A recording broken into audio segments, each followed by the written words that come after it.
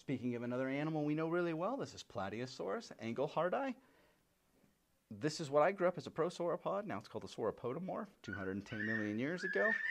Fantastic teeth, original material. This is how they find them. Just unbelievably well preserved. The teeth are gorgeous. There's little wear facets on them, little tiny, looks like little leaves, little carina. Just cute as a button. And then the cervical vertebrae. So you got 1, 2, and then 3 and 4. Look how elongate. They just jump to pow. We're long. And the cervical rib pops right out. Super cool.